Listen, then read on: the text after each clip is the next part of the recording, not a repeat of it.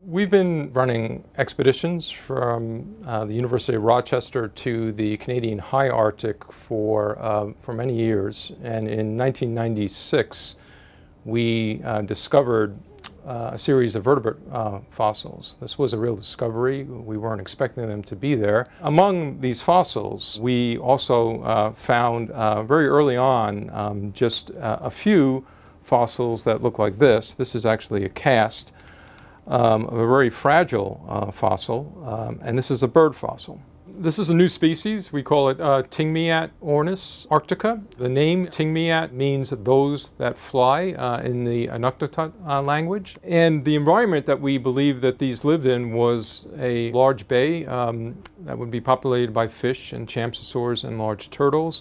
If we look at the other side, this is actually part of a large turtle shell.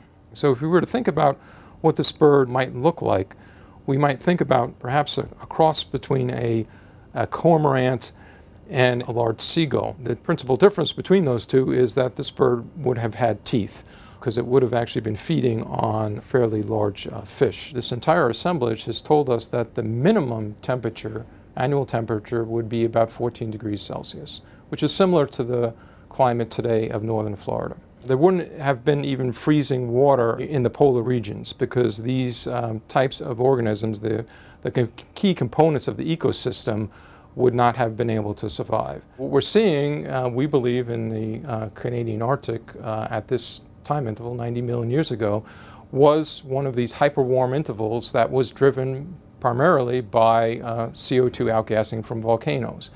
But even though that was short on geological timescales, it is incredibly long in terms of the CO2 forcing that we're putting on the atmosphere today in terms of man's activities. This is really exciting for several reasons. One, it's a new species, and it's very large. So it's telling us a lot of things about bird evolution, as well as the occurrence at this locality is kind of enhancing our knowledge of what this environment was like during the late Cretaceous 90 million years ago.